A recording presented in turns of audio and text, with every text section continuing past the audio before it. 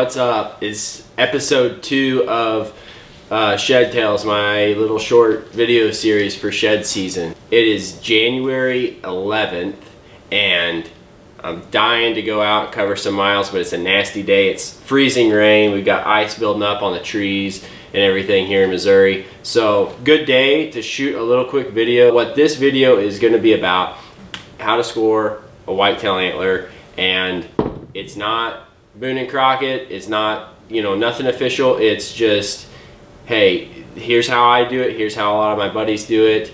It's going to get you really close, you know, within probably half an inch to an inch, and you're going to know, you know, what your antler scores or what your deer scores. So let's get into it. Here are some of the things that you need to score an antler. So we'll start. You're going to need a notepad. Pin to right on your notepad. I like to use kind of a heavy string. You can use a yarn or a thread, or we've used a wire when we were in a pinch or whatever. But the big thing is something that's flexible, easy to bend, and something that does not stretch. Don't want you cheating and getting any extra eighths of an inch or anything like that. So after you got your string, tape measure. I've also seen people use those little like seamstress sewing bendy tapes. Those work well too. I feel like this gets you a little bit closer though. So yeah, we'll stretch out our tape here and we'll get after it. Let's go over the basic anatomy of an antler first. This is going to help you understand what I'm talking about and help you score your antler. So here we have a basic 5-side. 5-side meaning it's got 5 points. This starting at your base, wrapping around out to this point, this is your main beam.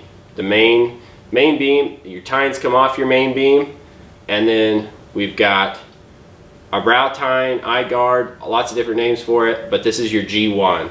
G1, G2, G3, G4. Pretty easy, pretty simple.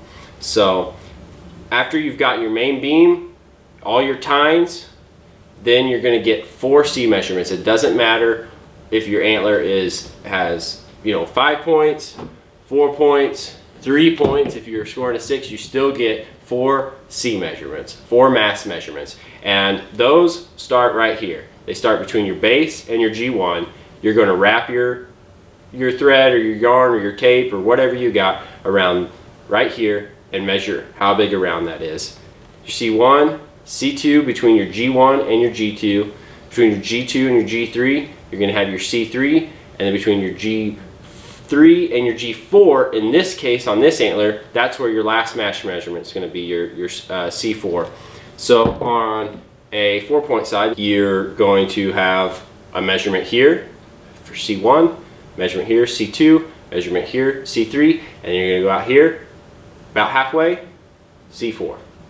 That's just the basic overview of how you score an antler. We'll go over extra or abnormal points at the end of this, and we'll break down some of the little pain in the neck math stuff that has to do with fractions. But for now, let's get started measuring. So, got my tape pulled out here, got my thread. I'm going to start with the main beam. I like to tie a little knot in my thread or whatever, because I can hold down here, I can feel this knot, and it gives me a good point to start with and end with. So going to put my knot, pinch my knot against right there at the end of the base and start working my way up the outside of the antler. Just a couple inches at a time, holding it with one thumb, grabbing it with the next. That way we're getting as close as possible to the true measurement of this main beam. Pinch it off right there at the end. Oop. Pretty dang close. And now we lay this on our tape. Put the knot right at the end there. And we got I'm going to give it 23. We're just a hair over the 23 line, but we're going to be conservative and say a 23-inch main beam. That's a good main beam. So from there, we look at our paper, we're going to our G1. G1 right here. When you're measuring your tines, what you want to do, and what some guys do is they use a pencil or tape to do this, but basically to know where to begin, you know, you can't measure it from down here, you know, you don't want to measure it from up here. To know where to start your measurement, you draw an invisible line along the main beam coming up, and just as if that tine was not there, you know. So cover that up. You know, some guys do, they wrap their string around this or their tape, and they kind of draw a line there with a pencil. So you can do that. I've done it enough, and I'm trying to get close. I'm not trying to, you know, win any awards here, so I'm going to put my knot right about where I think that is and start measuring. We're going to start with our G1. Pretending like this tine isn't here, drawing a line up our main beam there, and getting close. So put that there, stretch that up, touch it off. What do we got? I'm gonna give it 2 3/8. 2 3/8. Okay, moving on to our G2. Pretending like that line is there, blocking off this tine. We're gonna get close. We're within a couple eighths there, if even that far, and we'll measure it.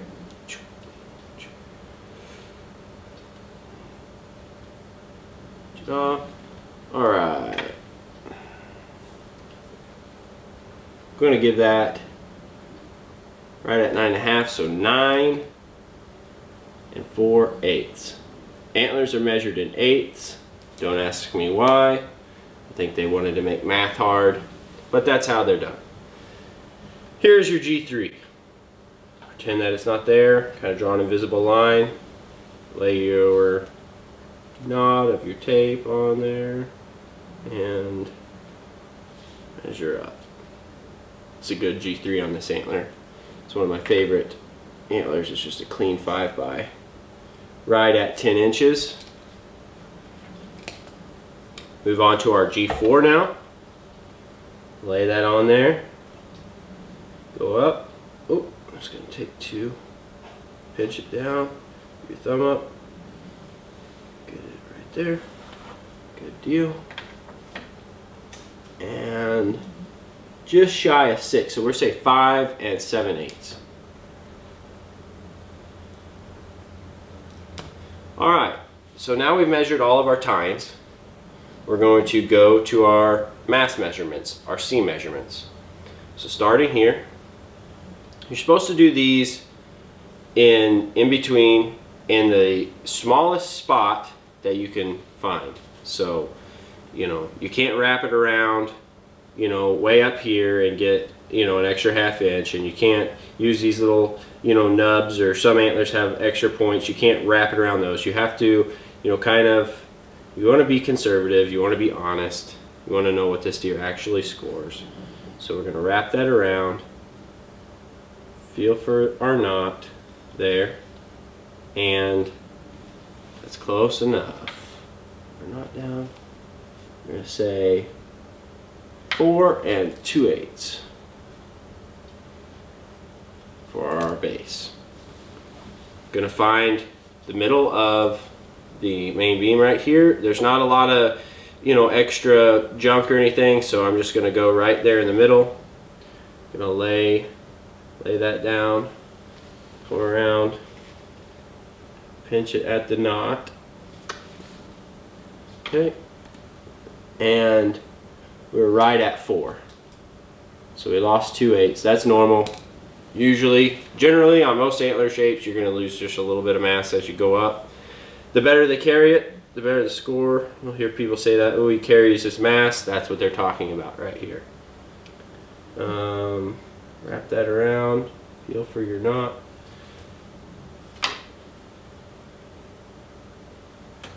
Oh, I'm going to give him 3 7/8. 3 7/8. Our last measurement, yay! Here we go. Right in the middle, This antler is very typical, so it makes it easy to score. Feel for the knot at the end of the tape. 3 and, ooh, I'm gonna be conservative and say 3 3/8. It was almost a ½ inch, but okay.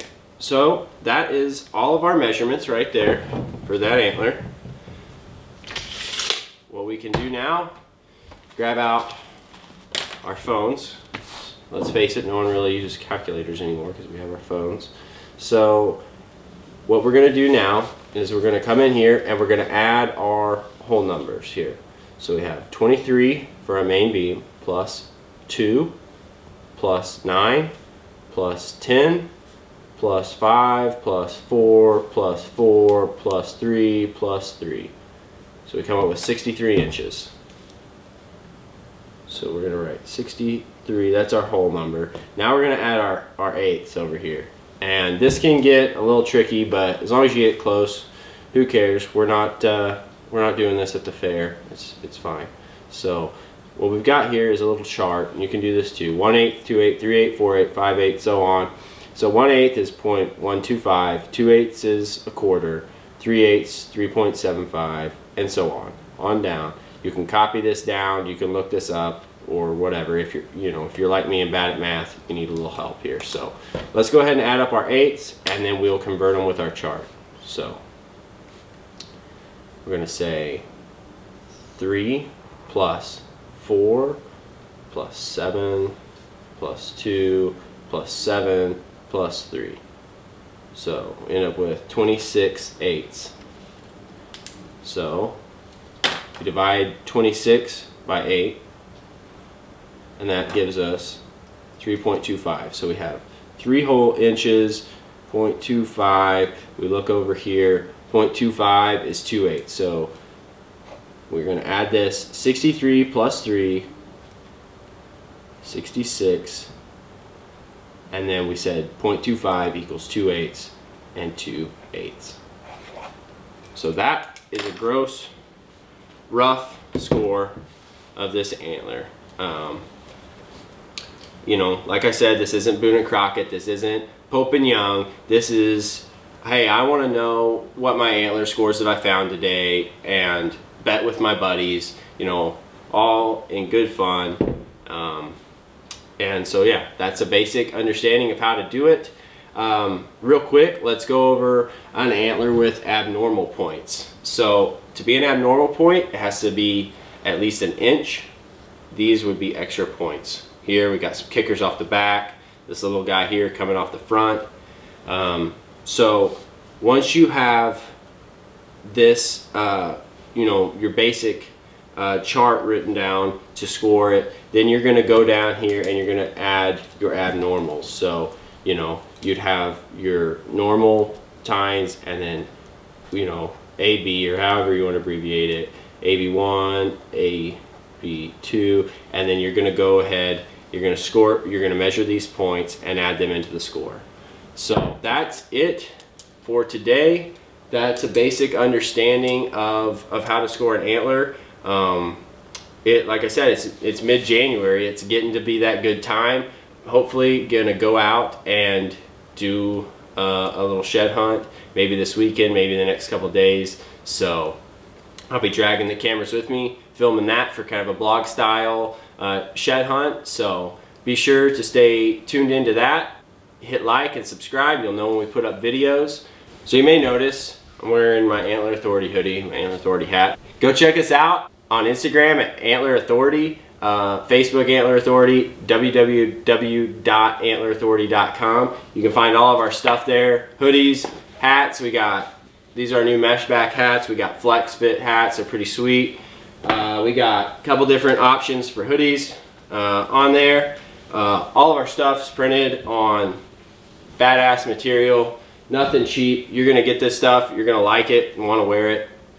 I hate ordering t-shirts and get them and it's like, I don't even want to wear this. So yeah, this is all awesome stuff, all blended. It won't shrink when you put it in the dryer. We got koozies, stickers. Check it out, guys. I appreciate it. Good luck out there.